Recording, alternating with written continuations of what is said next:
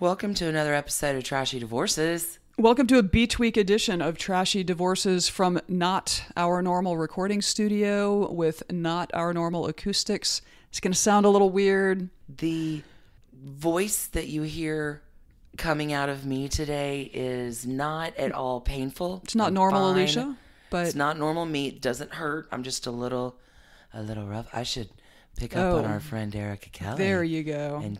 I really should have recorded just like that. Quite sultry. Quite sultry. Anyway. This is Alicia from Trashy Divorces. We're at a beach. We've been on a boat. We've been off a boat. We've been fished, in a we've pool. Sunned, we've been on the sand. We've eaten lots and lots of delicious things.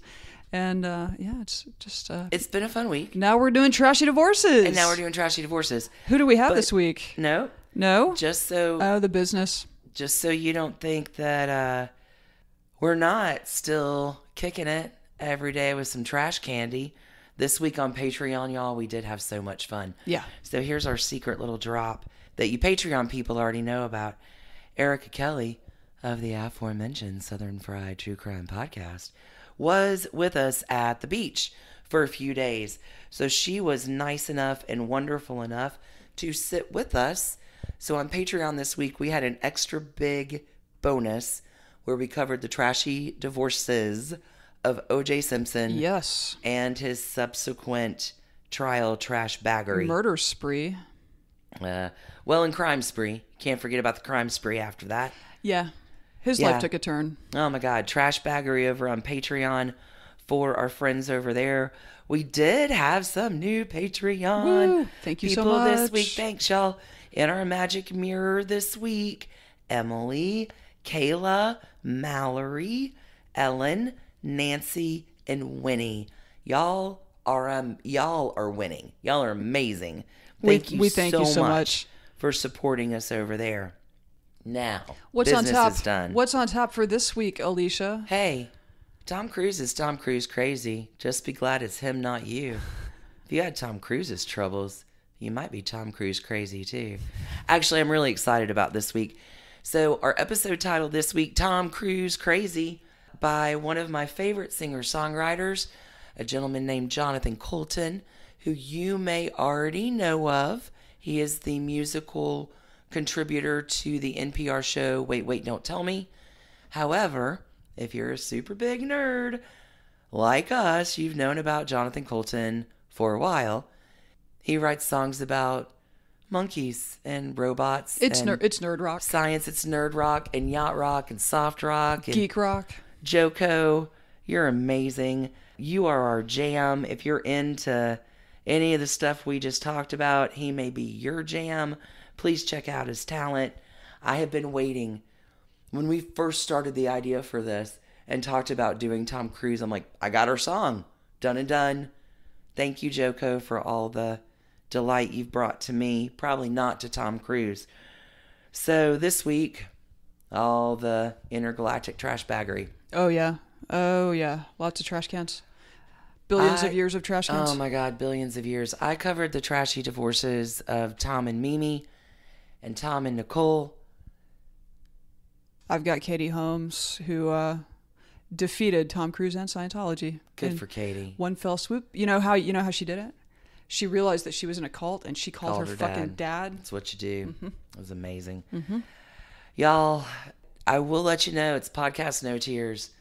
Nobody shed a tear today. There's no tears with Tom Cruise besides probably his own for his sad life because his instrument can't find a fucking girlfriend. I'm a little bit angry after this episode. I'm a little salty. He's not a good person, and honestly, what upset me about this was not so much Tom Cruise, but any scratching the surface of Scientology reveals truly horrific things.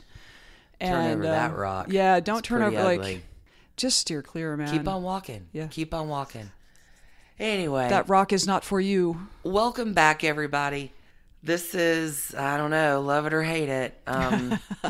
We'll be back to our regular recording for sure. setup next week. And so bear with us. We hope that you enjoy the episode, though, because, boy, is there some trash baggery in this. You ready to hear all my salt?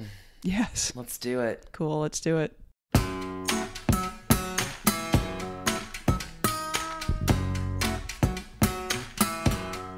All right, Alicia. So you Stacy. are going to kick us off with It's bad. yeah, It's bad. with some Tom Cruise crazy. I mean, we could just start with the cosmic trash cans, but I guess These are intergalactic trash I cans. apologize. That's intergalactic, that's for sure. All right, let's do it. Let's do it.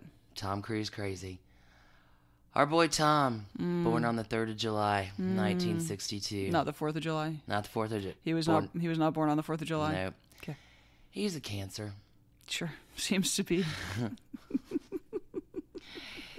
He is the only son. You mean astrologically? I do. I didn't even really get into the astrology on this because I feel like his religion would not approve. So he's a Cancer. Okay. He's the only son in a family with 3 sisters, devoted and hardworking mother by all accounts. On the opposite side of that, his dad is a real dickbag. He's got an alcoholic father who gets his kicks out from beating Tom. Cool. Like a lot. Cool. Okay, so healthy foundation here. Super healthy foundation. All right. I mean, this is horrible. Yeah. Cruise has described his father as a merchant of chaos, a bully, and a coward who inflicted beatings upon him. Yeah. Tom once said he was the kind of person where if something goes wrong, they kick you. It was a great lesson in my life. How he'd lull you in, make you feel safe, and then bang. For me, it was like, there's something wrong with this guy. Don't trust him. Be careful around him. Too bad he didn't remember that lesson maybe a little later in life, but we'll get there. So they move around a lot. And by the age of 12, this is the last time Tom sees his dad. Wow. Yeah. Mom is really struggling to support the family. Tom gets whatever job he can, delivering papers, washing dishes to help. He's working super hard to help support his family. And like, where is he growing up, more or less? Like, I know you said they moved around a lot, but is he sort of from Southern California or No. New Jersey, New York. He Okay. attends 15 schools in 14 years. Jesus Christ. Yeah. Okay. Yeah, they're around Okay. a lot. You know, this is actually giving some context for, because he's ended up being a truly weird adult. Totally weird. So, okay. Yeah. So in this time is when he begins. They're way Catholic, big time Catholics. Interesting. So he really does begin to turn to religion to find some comfort and solace. Like your parents getting divorced, it's hard. Yeah. You'd think you'd remember that, but it's a hard thing. And he actually enters at the age of 14 seminary school. He wants to be a priest. Or a monk. Yeah. Completely fascinating. That doesn't last. Well, clearly. He ends up going back to regular layman's high school, Like not the public school, seminary. yeah. Yeah.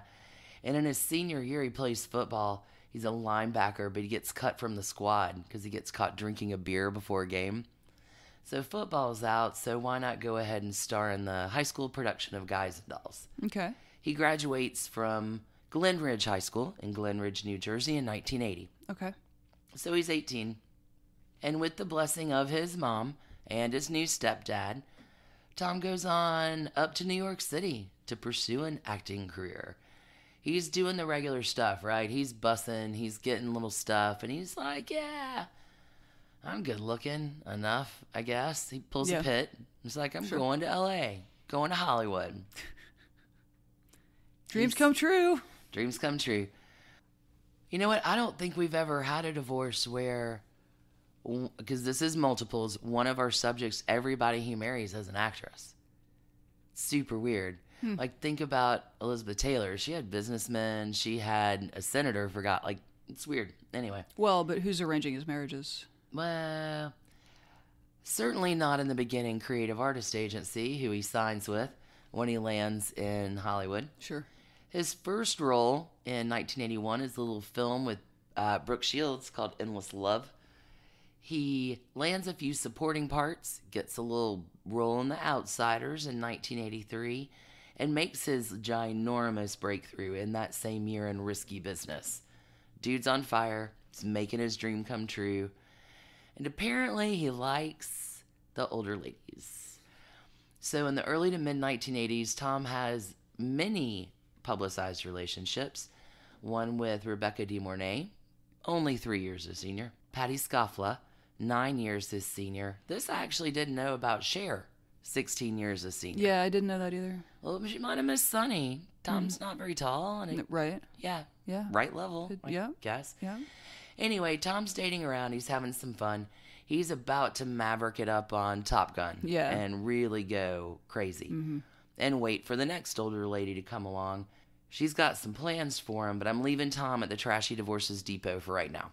He's Tom. We're not going to keep him waiting long, because he would not approve. Mimi Rogers, his first older lady, born January 27th, 1956. She is an Aquarius. Her father is a civil engineer. Her mother is a dance and drama major. Her dad also in 1952, guess who he's BFFs with? Oh, is L. Ron it a Hubbard. Scientology? Yeah, okay. Oh, L. yeah. Ron Hubbard. He's BFFs with L. Ron Hubbard Gosh, and begins where auditing. have I heard of that guy before? And you've heard of him in season 1, episode 7 Yeah, of no Trashy kidding. Divorces. What a trash bag. Okay. So Dad gets involved with L. Ron Hubbard and his new invented sex magic cult religion. Like he's a founding member. So Mimi grows up with her parents going around the world to promote Scientology for the church. He's an auditor. He's an elder. He's a big, big deal. She graduates at 14, which when I see that means that she joined the Sea Org. They're a little complex, but I can't actually validate that. But she took a role in the church is what you're surmising there? Well, it says she worked as a part-time social worker with substance abuse counseling, but what it really sounds like to me that she's doing is recruiting addicts. Verbiage, right. She has an early marriage at the age of 20 to Jim Rogers, but she becomes a highly trained auditor with Scientology. She audits Sonny Bono. It's all weird. She and her husband Jim open an enhancement center. So, not the celebrity center, they're not quite there yet, but the enhancement center to recruit. The marriage with Jim breaks up after about 4 years, and now that you're single, let's go ahead and act. Everybody else does. Like it's all shady. Her mom's super supportive, encourages Mimi to pursue her dream of acting, and Mimi moves in with this really sweet girl named Kirstie Alley. They're roommates when they land in Hollywood and start out. This is like watching an infection play out in a population. This is a virus. Contaminated. Okay. Kirstie Alley. Mimi lands some parts. But the interesting I found is all the roles that she tried out for and didn't get. She tried out for Body Heat, went to Kathleen Turner. She tried out for Fatal Attraction, which went to Glenn Close. She does get her breakthrough role in Someone to Watch Over Me, really, in 1987. But there's a dinner party in 1985. There's always a dinner party. Be careful who you dinner party with. Sure. Mimi at the time is dating a friend of Tom's, meets at the dinner party, and they like each other. They start dating. Tom says he's not ready for marriage. Like, it's too early for him. But, David Miscavige is now in charge of Scientology after he kind of ousts L. Ron in the early mid-'80s. And Miscavige in 1986 announces at this big Scientology rally that the church is about to get the biggest fish they've ever hooked. Yeah, we're landing a whale. We're landing a whale. So I know we've talked before in Trashy Divorces about, like, be careful, don't marry your poster on the wall. Yeah. In this case, the poster on the wall is not like Teen Idol Teen Beat. It's like Uncle Sam, because they are targeting and recruiting Tom Cruise. Right. Via Mimi Rogers. Oh, yeah. Yeah. See, Scientology has this little program called Project Celebrity, which has been around at least since 1955 when L. Ron Hubbard invented it. There are rewards to Scientologists who recruit targeted celebrities. They have a whole list of people they are legit going after. A 1976 Scientology policy letter states that, quote, rehabilitation of celebrities who are just beyond or just approaching their prime enables rapid dissemination of Scientology. It's all bad. It's all bad. It's all bad. L. Ron Hubbard says celebrities are very special people and have a distinct line of dissemination. They have comm lines. That's communication lines for lay people, for us, for SPs. Sorry. Suppressive persons. Yeah. They have comm lines that others do not have, and many medias to get their dissemination through. Okay, I did find a quote. Hugh B. Urban, who's a professor of religious studies at Ohio State University, says this. He thinks the reason that celebrities would be interested in Scientology is that it pretty well fits with the celebrity kind of personality. It's very individualistic. It celebrates your individual identity as ultimately divine. It claims to give you ultimate power over your own mind, self-destiny, so it fits well with an actor's personality. And targeting celebrities, these aren't necessarily people who need more wealth, but what they do need, or often want at least, is some kind of spiritual validation for their wealth and lifestyle. And Scientology says it's a-okay to be wealthy and famous, and you know what? Because you are those two things, that is a sign of your spiritual development. It's a cult. Okay. It's a cult. I mean, it's oh my God. So the targeting in Project Celebrity works because Mimi and Tom do get married in upstate New York, May 9th, 1987. Yeah, and I would also, I mean, we could note that Mormonism has a similar characteristic in that Mormons promote clean living and success in business. And so you get a family like, Mitt Romney's family, very successful business people, wealthy, really poster children for Mormonism. Sure. It's not completely dissimilar from what Scientology is doing here. Like, we want famous people to hawk our junk. We are so loose at Beach Week. Okay. So loose. Okay, go ahead. They get married May 9th, 1987. Plan works. Emilio Estevez is Tom's best man. Tom's mom is delighted. She thinks her new daughter-in-law is top-notch. No doubt. And it begins. And y'all, you know it's coming, and it does. Mimi's like, hey, come on down to my auditing center and let's get you hooked up with some of this Scientology sex cult magic. She takes Tom under her wing, and the indoctrination begins. Yeah. I guess things are cool for a small period of time, but eventually Tom is so super cool and so, like, Top Gun's out. There's not a bigger movie star in the world. He leaves her piddly little enhancement center and gets recruited to go on over to the Celebrity Center. Yes. Which, as our Patreon listeners know, because we did a whole thing on it, was originally owned and built by the widow of Thomas Ince, who died on William Randolph Hearst's boat. Back in the 20s. 1924. Anyway, Celebrity Center. It's a big deal. Mimi just needed to land him, because apparently the marriage bonds are pretty broken down by the end of 1989. Or maybe he meets a cute girl on his next movie set, and his BFF, David Miscavige, is like, hey, we can overthrow Mimi, no problem. She's not that important to our plan for you. You need out? Good God. We got you. These people are so calculating. Okay. So in January of 1990, the couple releases a joint statement. While there have been very positive aspects to our marriage, there were some issues which could not be resolved, even after working on them for a period of time. Their divorce was finalized February 4th, 1990. Okay. So let's dish a little here. Yeah, let's dish a little here. Mimi is asked by Playboy in 1993 why it all ended. And she's mad because I guess, like, Playboy said what they said. And she's like, oh, is that the story? That I was bored with the child and threw him over, chewed him up, and spat him out? Well, here's the real story. Tom was seriously thinking of becoming a monk. At least for that period of time, it looked as though marriage wouldn't fit into his overall spiritual need. He thought he had to be celibate to maintain the purity of his instrument. My instrument needed tuning. Wow. I can't. Wow. Is that the full quote? Yes. Okay. Now, That's brutal. Later, I guess, just to play along with the Scientology game, she's like, "Oh, that was taken very out of context." But It was pretty much in context, I think. the purity of his instrument. What's interesting about that is, as far as I know, his subsequent ex-wives have never said an unkind word about him, which I think they are not contractually allowed to. I think it's part of their. What I have found. Yes, Yeah, so that yeah. it's interesting that she took a swipe at him in the press In because 93. that was never allowed to happen again. Well, I guess it wasn't tied down quite as hardcore as it is now. So other rumors. Well, they probably learned from that. Like, Yeah.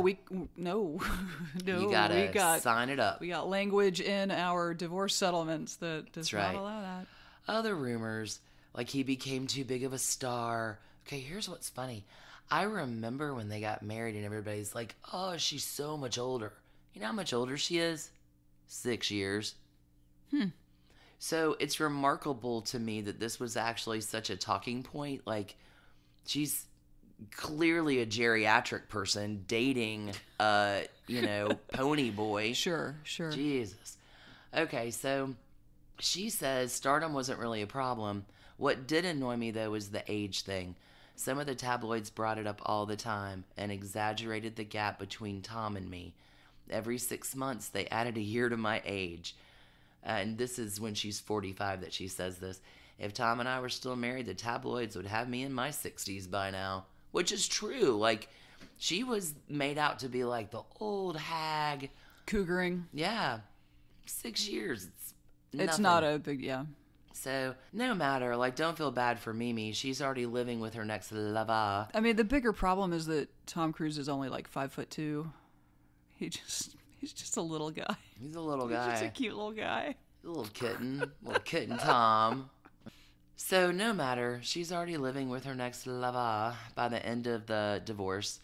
They get married in 2003. They're still married. They have 2 kids. And oh yeah, in the early 2000s, Mimi decides to take up competitive poker and sits on the board of the World Poker Tour. Serious? Yeah, she's placed in the money in a few tournaments. Okay. I also think about that time, early 2000s, that the World Poker Tour is probably a terrific place to recruit new Scientology members. Think about it. It's not a stretch. I mean, you may be good at poker, you may enjoy it, but what an entrance to find celebrity culture with a lot of money who needs some validation. Yeah, maybe. Yeah. I don't know. According to the latest details that I can find, Mimi has actually left the church. She's out.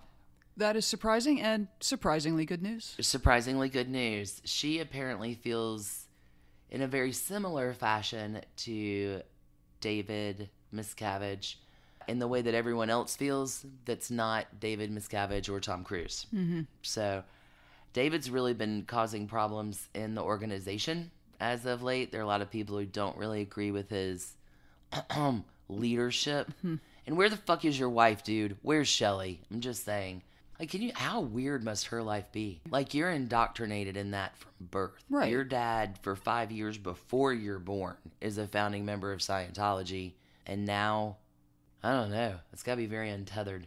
It's interesting to think about. Yeah, I get the feeling that there are a lot of people who chafe at Miscavige's rule or whatever. Anyway, she's flown the coop. Good for her. Marriage number 1. Happy to hear it. Sad she got Tom Cruise wrapped up in it because, boy, did he not need... We can all blame her because it started. Hooks her in. All right, next up. Next up. Sweet Nicole. Love her. She's born June 20th, Love 1967. She's a Gemini. She's wonderful. She's born in Hawaii, where her Australian parents are there on student visas.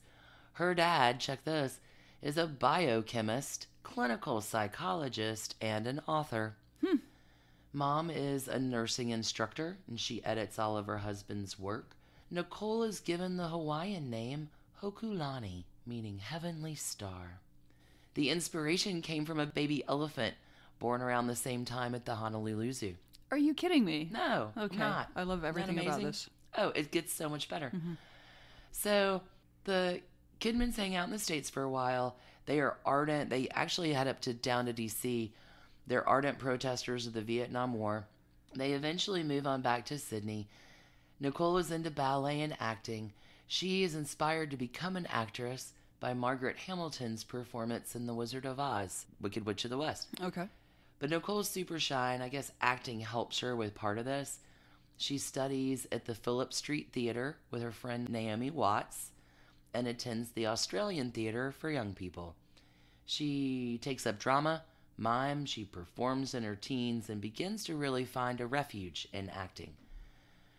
The one thing exception they did make, I guess the Phillip Street Theatre, and somebody in Australia told me this because I thought this was neat.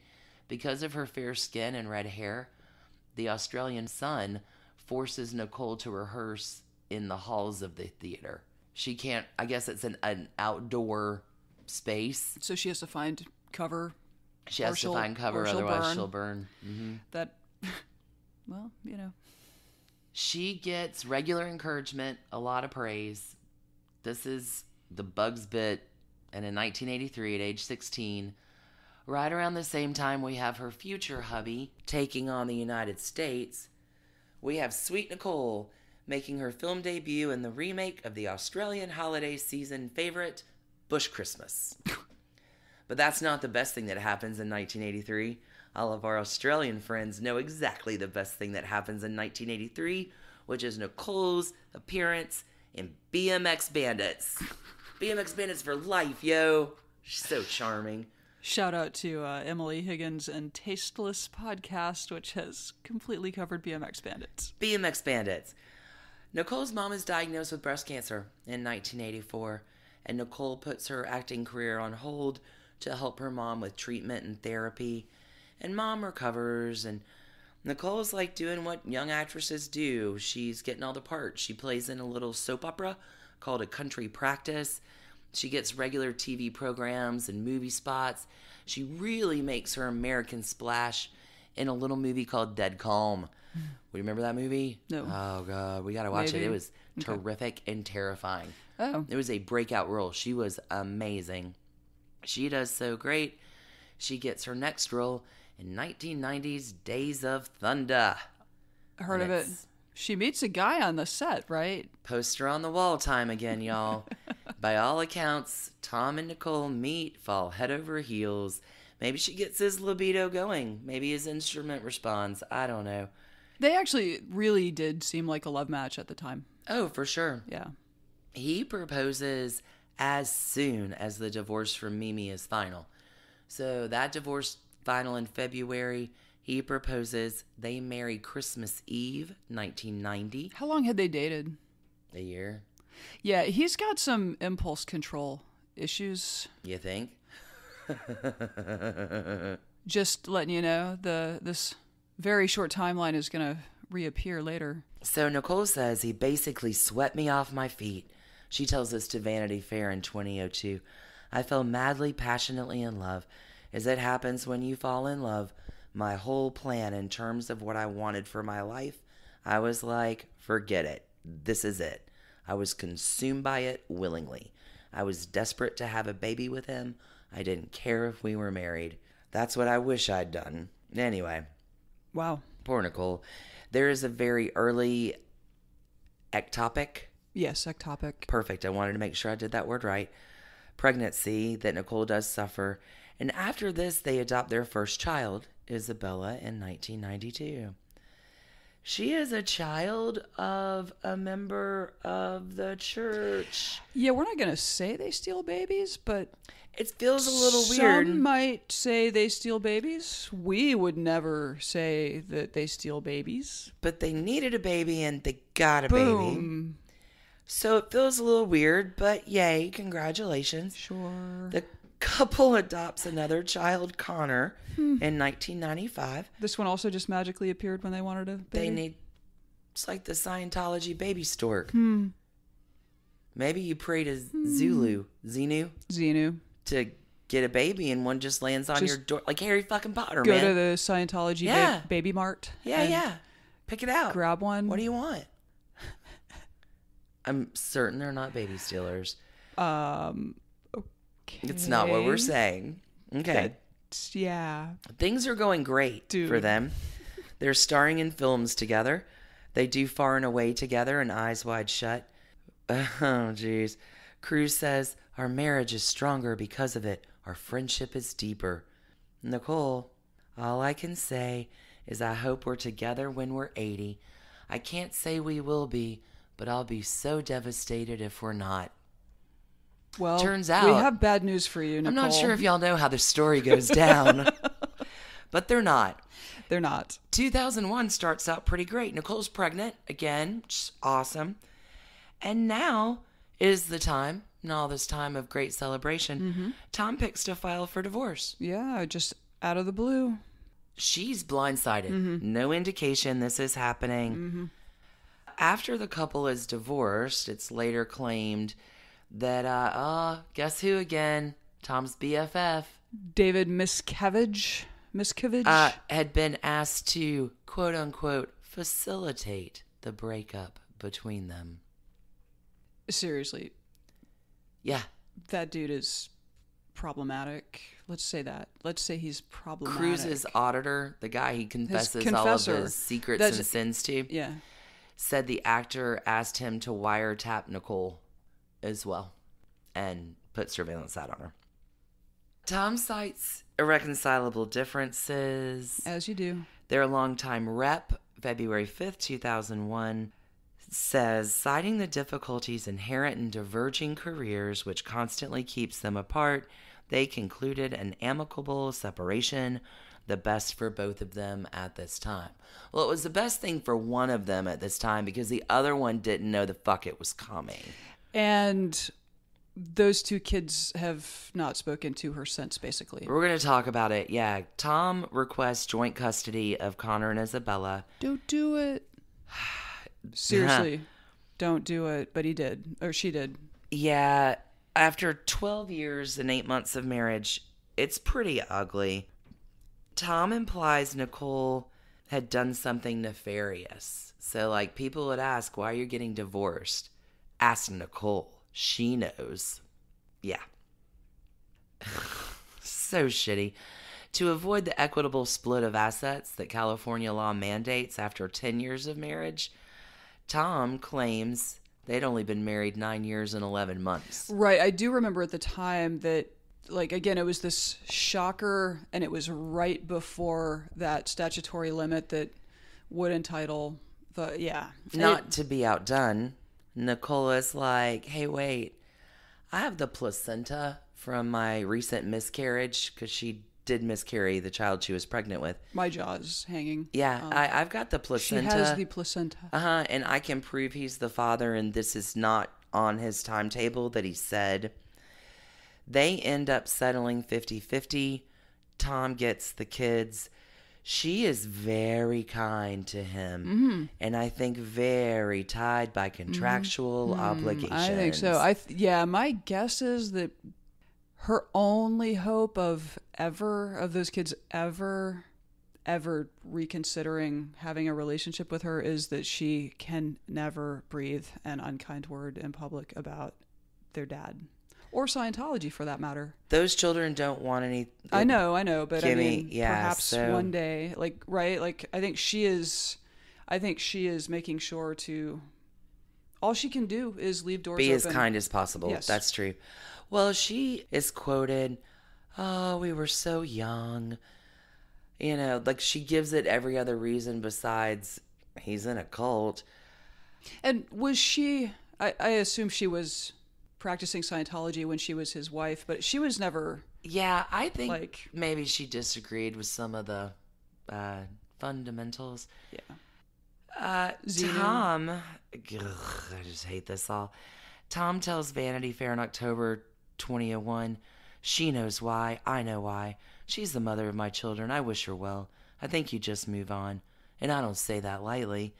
I don't say that with anything, but things happen in life. You do everything you can in every possible way, and there's just a point at which you sometimes have to face the brutal reality. Sure, dude. Talk to Xenu. All right, so we all know that Nicole did get remarried in 2006 to her handsome, wonderful Aussie husband, Keith Urban. Can I just share with the listeners that it was only through this process that I learned that Keith Urban is Australian.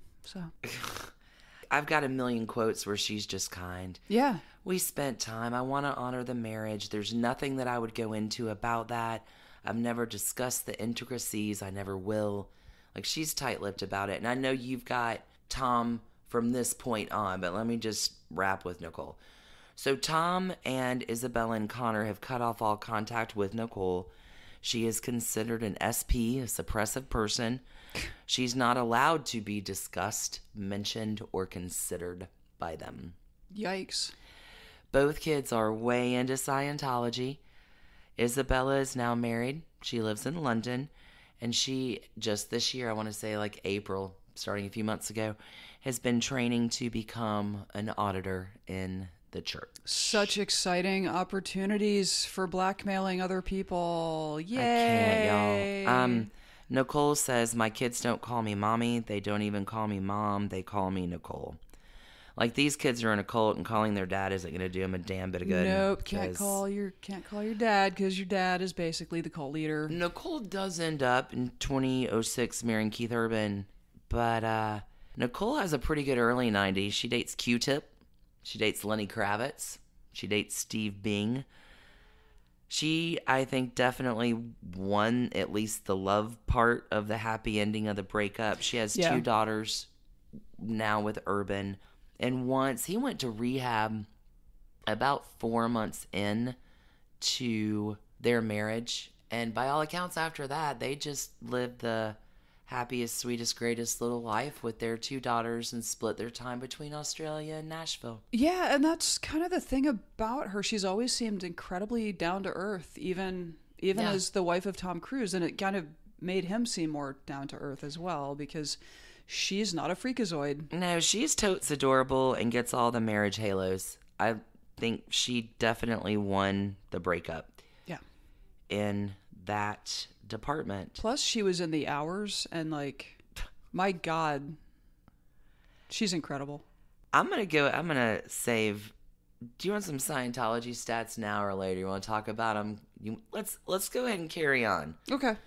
So Mimi's done. Nicole's done. Tom is a single guy. Sure, 2 down. But again, we're already seeing signs of some impulse control problems here. He gets engaged to Nicole really fast. He just divorces her spontaneously, it seems like, although you assume that he and his Scientology buddies were planning that for a minute. I hear he's a spontaneous chair jumper, too. A little bit. All right. So at this point, I'm going to introduce our next character, one Katie Holmes. Catherine Noel Holmes. Our next character. I love it. Whatever. That's true. She was born in 1978, grows up in Toledo, Ohio. Her mom was, I think, kind of a stay-at-home mom, did a lot of, like, PTA, was involved in some causes, stuff like that, but dad's a lawyer. Sounds like a nice, normal little really nice little normal, childhood. Yeah. When she is 14, she starts modeling. I don't know, she went to New York or something for modeling. Anyway, she got noticed. Modeling worked out. She's super cute. She ends up in 1997's The Ice Storm, directed by Ang Lee. Pretty sure I never saw it. Her real claim to fame in this period, obviously, is that she was on Dawson's Creek. She played the role of Joey Potter, the tomboy best friend of Dawson, who I think was best known for naming a creek after himself. Perfect. Sounds right. Never saw it. Me neither. We're just context clues. Anyway. We're a little bit beyond that. Like, that's just like a smidge out of our generation. Oh, yeah, I think my sister's seen every episode, for if sure. I were 4 or 5 years younger, I would have been all over it. Okay, Dawson's Creek ran through 2003. Hey, Tom Cruise is single at that point. What? Okay, I have this poster on my wall. This guy named Tom Cruise. Apparently she kind of did. No. Yeah, legit. Okay, so... No, nobody. Dawson's Creek runs through 2003, after which Katie had a series of film roles. They were kind of underwhelming. Her critical reviews have always been pretty mixed. Like, I don't know. It seems like she did not find her groove right away. But at the same time, she is in New York City. She's a baby. She's a working kid. actor. Yeah. She is probably going to all the cool brunches, has all the cool friends. Like, I bet she had a hell of a good thing going on. Oh, living the dream. So she does say, like, her work from this period she describes as a series of bombs, and she complains that there weren't really, like, great projects just dying to sign her. She dated Joshua Jackson, who was also on Dawson's Creek. He's on Fringe, right? I know him from Fringe. Okay, great. See, I'm not that out of touch. Yeah. Okay, she was engaged to actor Chris Klein from 03 to 05. Obviously, that did not work out. Why not? I actually don't know. It wasn't because of Tom Cruise. Oh, really? Okay. I'm pretty sure Okay. just separately, like, that fizzled out. Meanwhile, back at the Trashy Divorces train depot or whatever, divorce depot, Tom Cruise had recently broken up from Penelope Cruz. Yeah, that was a weird Different spelling. cruise, double Not cruise. related. Yeah. No relation. That would have been a weird nuptial. Super weird. So she apparently was not Scientologist enough for him. She was not approved by his BFF David. No. They dated for several years, though. Like 2 years, right? Yeah, 2, 3, yeah.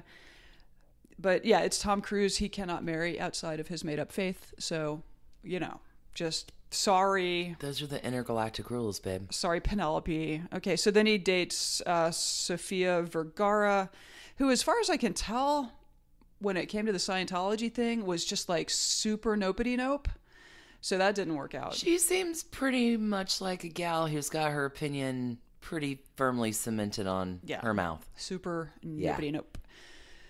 So they're done. All right, according to the book Going Clear, Scientology, Hollywood, and the Prison of Belief by Lawrence Wright, which came out in, 2013? Does that sound right? Yes, anyway, 2013. Relatively recent book. So again, he's having all these relationships at a time when there were a lot of rumors about bad stuff with Scientology, but nobody had really dug in and reported it out. That really doesn't come until much more recently. Okay. So, according to this book by Lawrence Wright, Tom Cruise was in Madrid for the opening of a new Scientology church. Woo! He goes on this rant to his sister, who is also a big Scientologist, I think. This has got to be Cass, because I think Isabella was homeschooled with Cass. Okay. For a certain point to make sure that they all got indoctrinated properly. Correct. Okay. Yay. That's what family values. Okay. So he goes on this rant to his sister about how no one is finding him a girlfriend. Right? This is Tom Cruise. This is someone who's been named like sexiest man alive. And he can't find his own. Later, he gets into it with David Miscavige, whatever his name is, about like, nobody's getting me a girlfriend. Where's my girlfriend? Maybe his instrument needs tuning. I think his instrument needed tuning. Well, Miscavige jumps in to remedy this problem. Of course, he remedies everything else. It's so amazing, though, that Tom Cruise is so lazy and so entitled that Tom Cruise thinks it's someone else's job to get Tom Cruise laid. Like, that's hard, right? Like, that's difficult. That's an astonishing amount of... That Tom Cruise can't get himself laid. Can Tom Cruise make himself a sandwich? I don't think... Do you think he has a groom of the stool? Do you think he wipes his own butt? I mean, That's a good question. No one quite knows what the Sea Org does. Okay, so apparently, and again, this is according to Wright's book, the plan Miscavige hatched was to audition, and I use quotation marks there, various Hollywood leading ladies for the part of third wife of Tom Cruise. So there was no one already in the church. Did they start auditioning with people in the church that would work? So it's a little roundabout. There's a little detour that I'm going to share, but let me share this weird plan that they hatch. Okay, so the plan they hatch is to have all of these Hollywood actresses come to audition for Mission Impossible with Tom Cruise. No. And depending on the edit, so this includes Scarlett Johansson, Jessica Alba, Lindsay Lohan, who, hello, Scientology elders, can we have a talk about things that aren't going to work out? Because they're Scientologists, I guess to their credit, are very anti-drug. They're not into using drugs. I mean, that probably I was going to say it might have been good for her, but Might have. hell, Good Lord, yeah. that could have. Pick your battles there. I don't know. Lindsay Lohan, we hope you get your life together. We really do. We really do. Talk about the butterfly effect, though. How different would the world be? Jesus, Peter. Okay. Kate Bosworth was another, and Katie Holmes. So, they're supposed to come to the Celebrity Center, Scientology Celebrity Center in LA for special auditions for Mission Impossible. Audition for with Tom Mission Cruise. Impossible? Okay. Yeah, but no, they're auditioning them for wife of being Tom Cruise's girlfriend. It's really fucking weird. How do you think that is? Tom Cruise like behind a magic mirror? Like, I've got so many problems. This isn't even the weirdest shit in Tom Cruise's fucked up love life around this period of time. Just wait, it gets weirder. In late 2004, an employee at Scientology's Office of Special Affairs was selected for a very important project. What was that? Actress and Scientologist, I sure wish I knew how to pronounce this woman's name because she's a really good actress. Nazanin Baniati. She is a British-Iranian actress. She was Barney's girlfriend on How I Met Your Mother. She was Nora on How I Met Your Mother. Was 25 years old at the time. She spends a month being specially trained to, quote, meet a high-level church official. They never told her it was Tom Cruise. They basically spent a month teaching her how to act around her future boyfriend. Oh, little problem. She already has a boyfriend. So they tell her, or perhaps they fabricate evidence that he is having an affair. What? To get her to break up with her boyfriend, who she loved. So that she can go and be Tom Cruise's girlfriend. No. Really weird. No. Really weird. She had to write a 20-page essay on what she wanted out of life.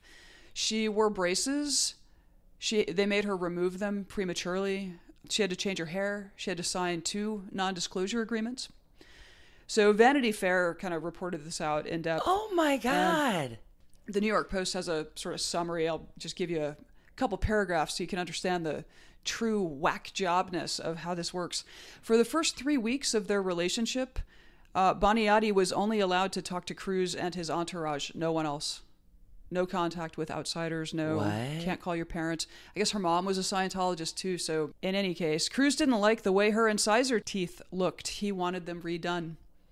Her hair also met with scrutiny. Stop. Seriously? Mm-hmm.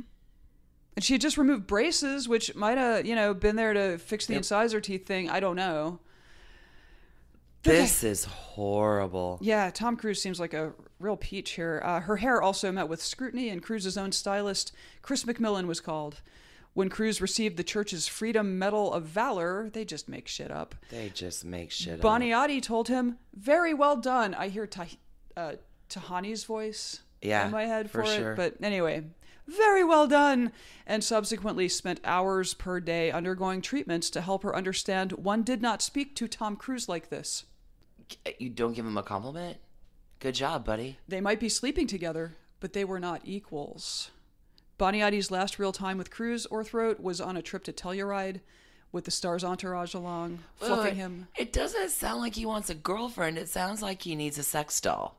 I don't know, yeah. So anyway, she has a fall from a snowmobile, and she's pretty banged up, and she's got menstrual cramps, and she asks for, can I get some aspirin? And they're like, no, because we're Scientologists, and your pain does not rise to the level of needing medication, which we frown upon. I just fell off a...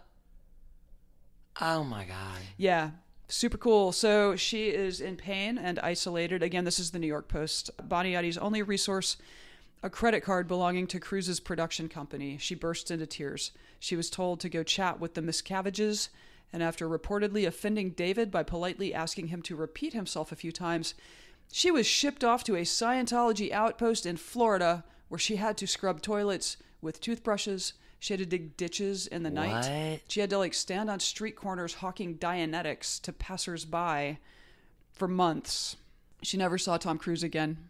Oh my God. She bailed on Scientology. I wonder how long that took. God, not long. I mean, she was out. So more recently, her acting roles have included the character of Nora, a girlfriend of Barney Stinson on How I Met Your Mother, and she was a CIA analyst named Farah Shirazi on Homeland. Not a season I've watched yet, but I will get to it. There is decidedly life for actors after they leave Scientology. for sure. Well, because so many actors are like, oh, it's Scientology that's doing it for me. Yeah. Like John Travolta, when he first started in Hollywood, right, was really looking to get parts, and he joins the It's a big church. network. It is a big network. It's not just actors. It's Well, that's it. And he talks about, like, once you get parts, you don't want to do anything to, oh, well, clearly this is working for me. Right. I joined the church, and now I'm super successful. Yeah. But I think to your point, it's a cult. You can act without being a Scientologist, people. Right. But I think people fear that if they leave the cult, that professional Their opportunities over. Sure. Because the Scientology network is quite strong, it seems. All right. In April 2005, so Boniati is, I guess, in Florida at this point. Miscavige gets Katie Holmes, who happens to be Catholic, as Tom Cruise was once upon a time, to the Celebrity Center, and thus does she fall into Tom Cruise's orbit. No. Not for a Mission Impossible movie. She had apparently caught Miscavige's eye because in a 2004 interview, she admitted to having a big crush on Tom Cruise. Poster on the wall. No. Heart around it. Little lipstick kiss marks. Anyway. Little cross TCKH. Yeah. And so I don't, like, I think the Lindsay Lohan idea was just flawed from the start, guys. Yeah, ill-fated. That was a bad one. So, yeah, Katie Holmes it is. Their relationship begins. She, of course, begins studying Scientology in earnest, because that's how you keep Tom Cruise. Well, have you met my new boyfriend? He's so dreamy. I had a picture of him on my wall for years. I love him. Their first public appearance is in Rome. Cruise was receiving an award. Presumably, she did not say very well done when he received it. A hanger-on told reporters that they had been dating for a couple of weeks. At that point, this goes off like a rocket because Mr. Impulse Control Man is the subject of the story. I don't know even what to say here. A month later, Cruise has his infamous Oprah interview where he cannot contain. He is bouncing around the set. He jumps on the couch, jumps off the couch. I love her. Yeah, and he's like, I'm in love. And it's one of those things where you want to be cool. Like, yeah, I like her. That's not how I feel. Okay, dude. Okay. You know what makes me feel cool? Jumping up and down on the couch when I was 4. Sure. And like Katie Holmes, again, she's in her 20s. Tom Cruise is on national television screaming his love for her. Acting a fool. He's gotta born be in weird. 1962. What year was this? So he's a middle-aged grown man. This was 05. Yeah. Incapable of clearly having a real relationship with anyone. Yeah. Yeah. Ah, Oprah. So what's a girl dating the public face of Scientology to do but convert to Scientology? No. So she does. And while this clearly paved the way for the couple to become engaged, which they became engaged after 7 weeks of dating, Mr. What? Impulse Control Man. 7 weeks? 7 weeks. It also obviously offered her some professional assistance with those pesky low-rent projects that kept bombing at the box office. I'm sure, like, as a whole package, it seemed really, I get Tom Cruise, I get the Scientology network in Hollywood, I get, like, this is cool for Katie Holmes. Everything's coming up roses. Yeah. I mean, and Scientology loves its celebrity endorsers so much that it appears to have created an entire slave caste to see to their needs. So that's cool, right? Wait a minute. A slave caste? Sea Org? I mean, there's... Okay, I just want to make sure we're talking about the same thing. Kind of. I don't know that it's all Sea Org. There may be other orgs in it, but... Well, they do a lot. I hear they're great cleaners. They're great baby makers. Sure. They're apparently not great baby sitters, which we will soon hear about. In any case, Tom Cruise pops the question to Katie Holmes at the Eiffel Tower. 7 weeks. So, in fairness to him, good choice of location, fella. Super good. Terrible impulse control, but nice spot. That is the first thing I've heard in this story that I like. Oh, yeah. Right? I was like, well, I can't let that go without praising Tom Cruise for that, at least. One tiny tick mark on the good side. Can you say Eiffel Tower in French? La Tour Eiffel. There you go. The following year, before they got married even, baby Suri is born. April 18, 2006. It is the first anniversary of their first date. What? I don't know if that is. I don't know if Engaged, married, baby, all within a year of their first date. That's incredible. Yeah. That is incredible. Yeah. No, this whole story is kooky, but yeah, Mr. Impulse Control Man. Now, I don't know if I knew how you liked your coffee after here. That's wow. All right, November 2006. So Suri's a few months old. They get married in a ceremony in Italy. And Leah Remini, Scientology whistleblower extraordinaire, she was at the wedding. She was invited to the wedding. Oh, how nice, because she's in the cult too. No, because she's friends with Jennifer Lopez and Mark Anthony, who at the time were married.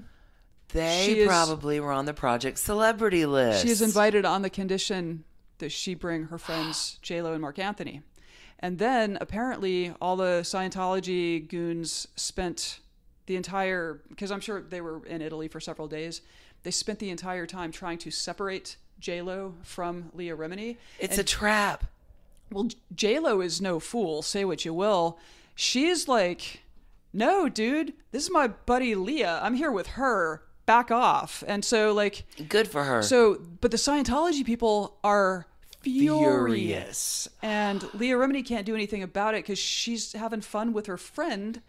But she, anyway, she ended up in big trouble for this wedding. I was about to say, so it all becomes her fault. It's all her fault, yeah. So, yeah, at this fucking wedding, it's an official Scientology event, first of all. David Miscavige was like the best man or whatever the Scientology equivalent is, because they got married in a Scientology ceremony, whatever the fuck that looks like.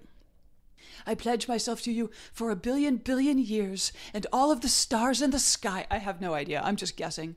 I'm just riffing now. Well, that's the thing. When you're Sea Org, you join for 1 billion years. Uh-huh. Because you keep reincarnating. Exactly. And so you just have to... binding yourself to them for all sorts of existences that you can't even know what... You know what? Don't do it. Run away. Fast. Okay. Star-studded affair, obviously. Yeah, Leah Remini's chilling with J-Lo, blah, blah, blah. So because of, I don't know what all went down at this wedding, but I guess Leah Remini, there were some other things, I guess. From what I understand, the thing that made her really suspicious during this wedding is that Shelley Miscavige was not there. It was the first time that, because David and his wife Shelley go everywhere together. And Leah thought it was really unusual that Shelley wasn't there. So she started asking around. Oh. Hey, where's Shelley? Where's Shelley? Why isn't Shelley here? And wasn't getting a direct answer because... And everybody was being super shady about it because we'd all like to know where Shelley is. They got married August 2006? Yes, November 2006. So the last time Shelley was seen in public was August 2007. So a year FYI. Later. Okay, interesting. So 13 years ago. I have a theory that we can discuss at the end. Perfect. Okay. Anyway, because Leah Remini apparently was disturbing all of the Scientology muckety-mucks at this event. Pesky questions. Okay, so their little snitch reports are called knowledge reports. Katie Holmes wrote a knowledge report about a snitch report about Leah Remini and her disturbing behavior at my wedding. And I just have this, in my soul, I feel like they told Katie Holmes to write a knowledge. I just don't think this was her original work. Let's put it that way. Well, I think Leah Remini wrote a snitch report. Hey, I'm really concerned about the things that are going on here. Everybody writes snitch reports about everybody else. And then everybody piled on her. Yeah. Yeah. Yeah, so she spent, months. They put her through auditing sessions for at least weeks after this. Oh, God. She had to send letters of apology to J.J. Abrams of, what the fuck even? What the fuck? So this culture of snitching is constant. Sorry, your show Lost sucked it at the end. Guess that's my fault, too. So this culture of snitching is constant throughout Scientology, and it's part of the basic terrorism that Scientology inflicts on its non-celebrity members. So... Okay, so now Katie and Tom are married, apparently happily, for a while. Sure. So Suri's cute. She's a cute baby. Yeah, sure. I mean, have you seen the parents? My God. Right. So several years go by. They are like a Hollywood super couple. Tomcat is their Brangelina nom de plume. That is, I'd forgotten about Tomcat. I actually had to. Anyway, Tomcat's back. Just for this episode, though.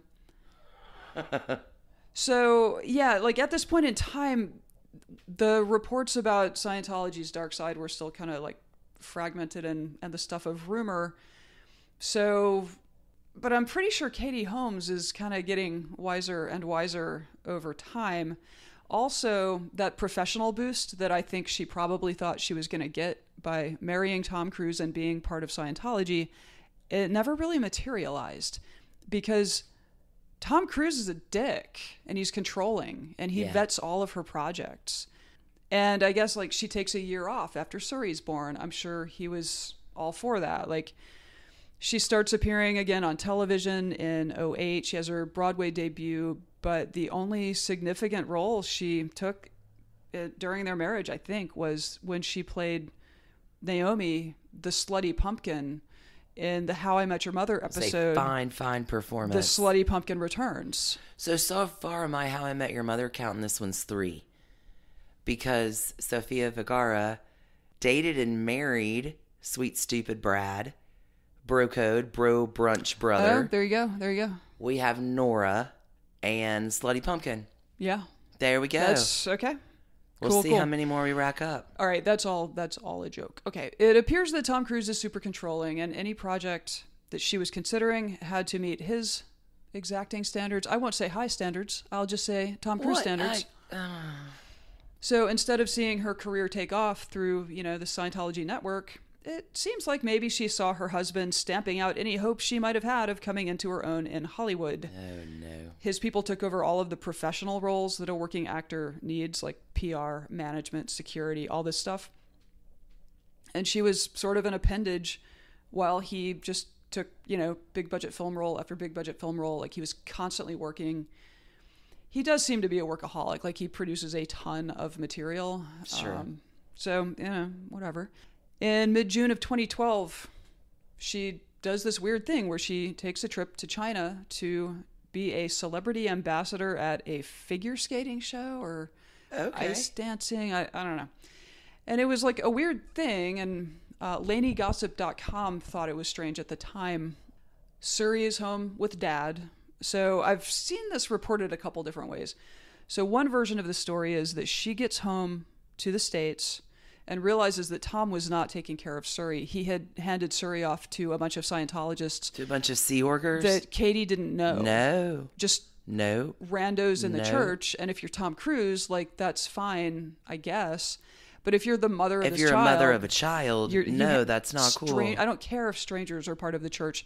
I care that strangers had my baby for days. Like, you dick. Yeah, not cool. Okay, so that is one version of the story. So when this happens, according to this version of the story, Katie Holmes finally realizes that she's in a cult, and she calls her dad. Good for her. Yeah. Call your dad, Katie. The other version of the story is that she had already called her dad, and Dad somehow started getting burner phones to her while she was in China. Oh, that's smart. Because all of her communications are monitored by Scientology. Well, yeah, Tom was wiretapping Nicole. Why wouldn't he be wiretapping her? Exactly right. So she has to get burner phones. This chick has a plan. I love a plan. And it is cool because... I love a get the fuck out and save your life plan. Yeah, I mean, so another, also from LaneyGossip.com, apparently the older kids, Nicole and Isabella, had been like... talking to Suri about particular Scientology work camp in California called Gold Base, which is, I think, where Miscavige mostly lives. Suri's like 3. They're starting early with the indoctrination. Like she's a baby. Yeah.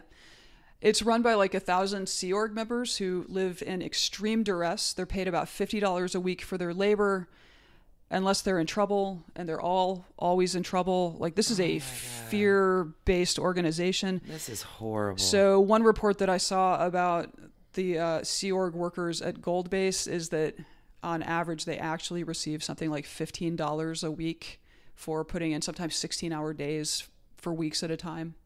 The meal costs, I mean, this is a slave labor camp. God doesn't want you to do this. This is not a... What they spend on meals per person at Gold Base is less than $1 per person per meal. The prison system in California spends more money on food for people. Oh my God. Than this organization that is literally like flooded with cash. By all accounts, I've got 1.75 billion in the latest estimates that I've seen. Almost $2 billion. You can feed your people lunch. Yeah. So Katie Holmes has gotten wise to what's happening here. Her parents had been super worried about her for a long time. They were super worried about Suri's future. Oh, I bet.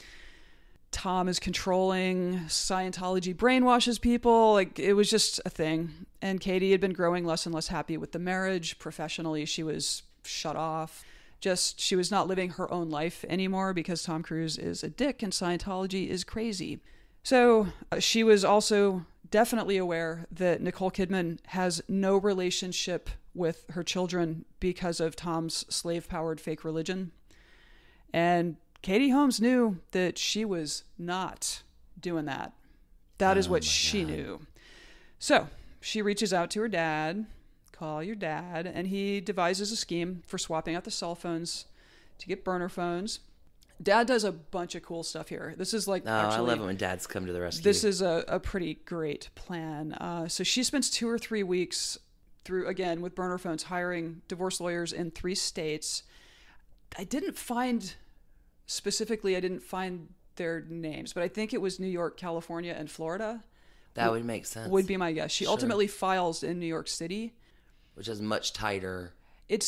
New York has great privacy laws. Sure. If she had filed in Florida, we would all know the details. Every detail of that trash. Great. Okay. Anyway, Dad goes to Katie's old PR people and hires them back and is like, hey, listen, got a thing that's going to happen and we're going to need you to jump in on a dime. When we pull the trigger, you need to, yeah. And they do.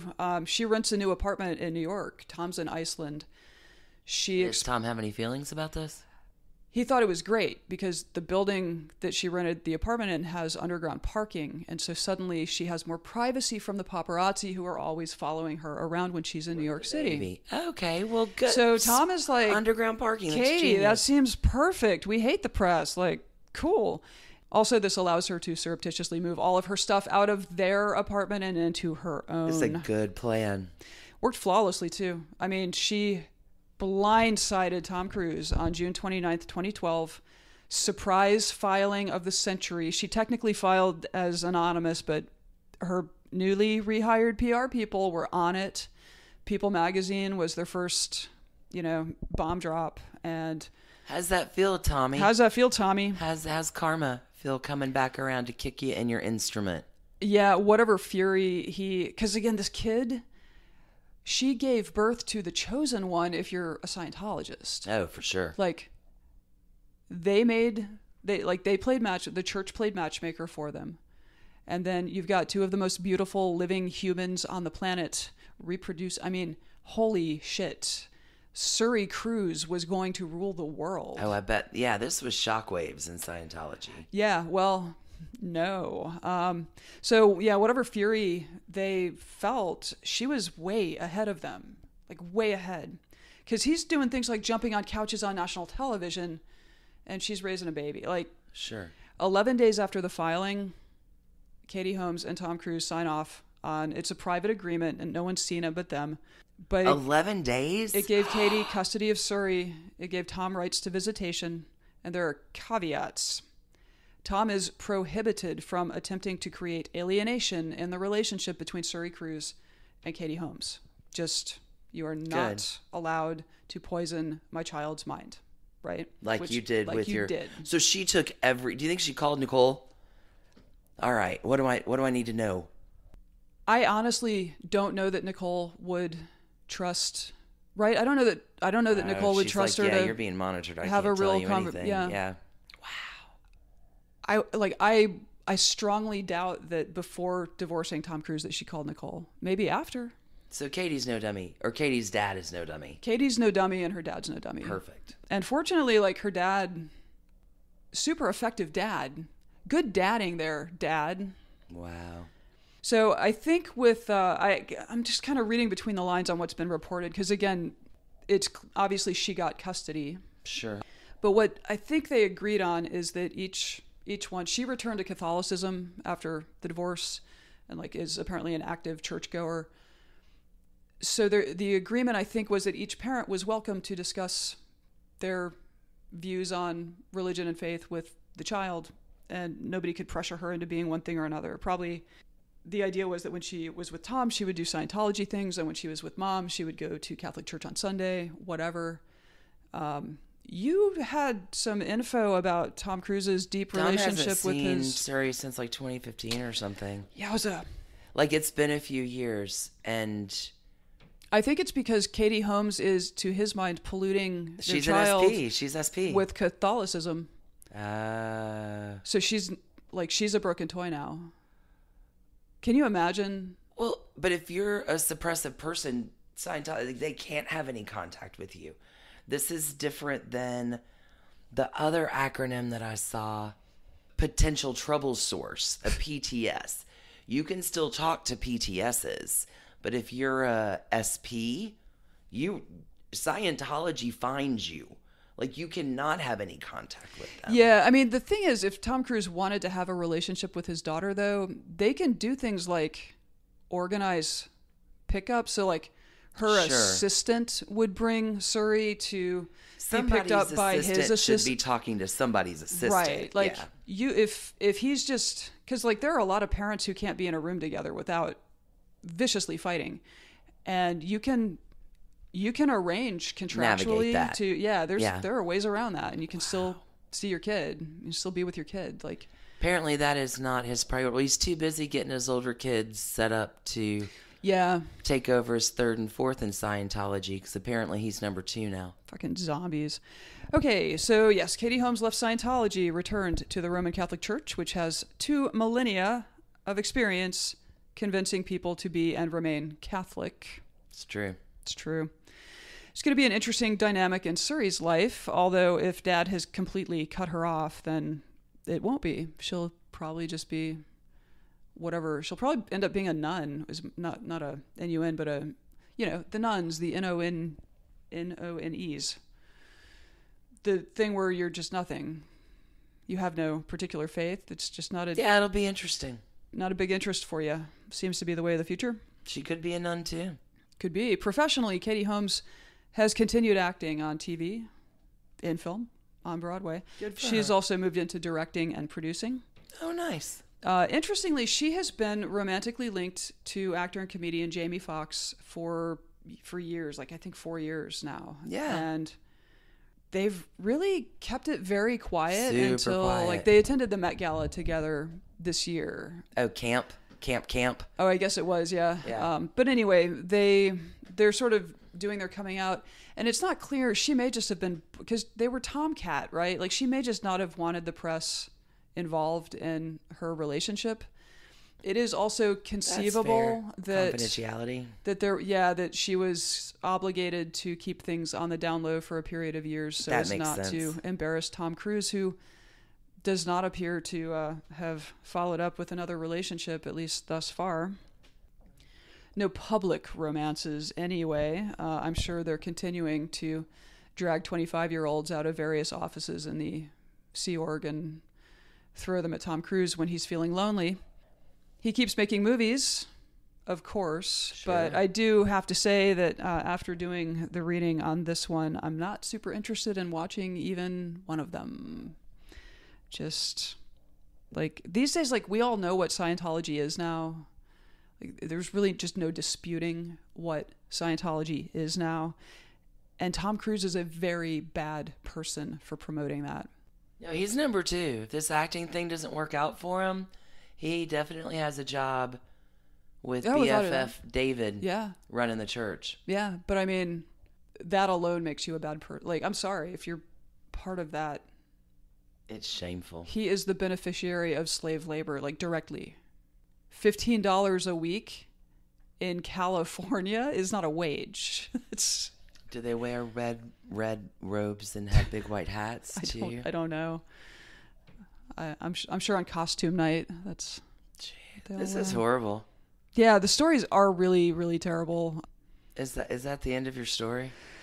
Uh, I'm not saying that like I want it to be over. I'm just saying is that It is. I see the blankness at the end of the it's all screen. blank like Tom Cruise's soul. Blank like Tom Cruise's soul. All right. Yeah, so that's the trashy divorce of not. Okay, so there were some uplifting things. Let's talk about trash bags, trash cans. Trash cans. Intergalactic. Tom Cruise is an intergalactic trash can. Hardcore. It's fresh off Xenu's ship of lies. Flaming. I mean, they can't flame because there's no oxygen in space. But if they could, they would. They would be. Mimi Rogers and Tom Cruise. You started this, Mimi. Like, I blame you. This is your fault. He could have been a nice Catholic actor. Go into his parish. Yeah, eccentric, but not this like. Yeah, well, he's always had like a religious calling, so sure. I get it. Like, faith's important to you. Didn't know faith in aliens was gonna take over. I don't know. I blame Mimi Rogers. I'm happy she's back out. By all accounts, their divorce. Well, I don't know.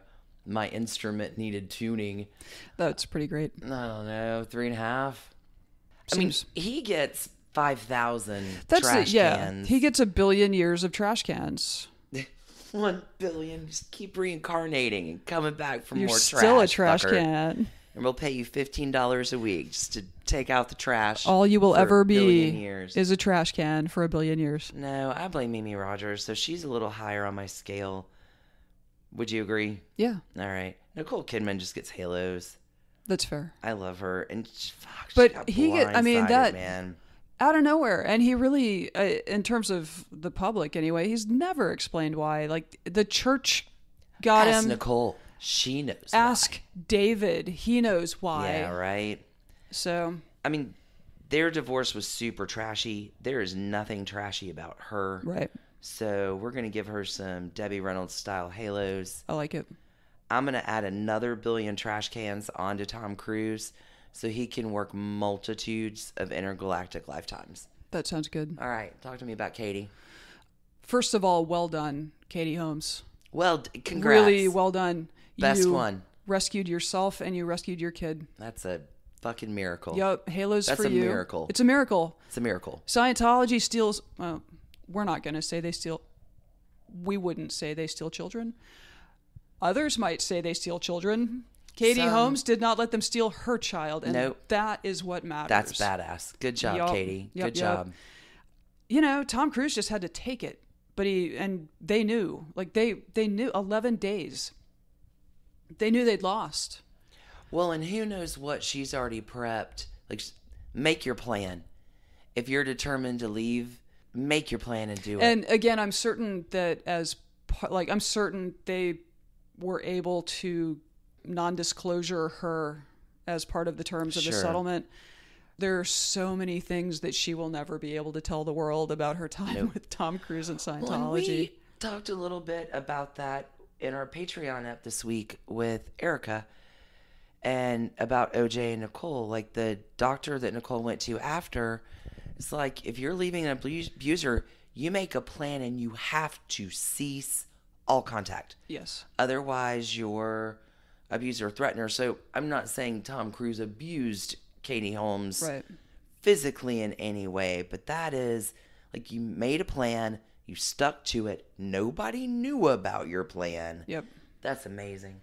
She gets some halos too. Yeah, I think so. I really do. Like, getting that kid out of that, A+. So Tom Cruise has 2 billion intergalactic cosmic trash cans. Flaming trash cans. Perfect. Space trash cans. We got halos for Katie, halos for Nicole. Mm-hmm.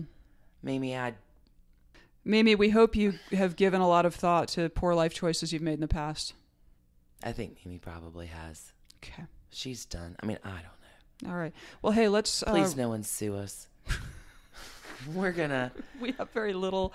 Thanks for tuning in while we're here at Beach Week. I know our audio is a little wacky. Sure. My voice is a little hoarse. It really doesn't hurt, you guys. It's cool. Okay. We're going to enjoy our last day on a rainy beach. I love it. It's cooled off so much because of the rain, and I will take it. Yeah, you got some more fish to catch and release.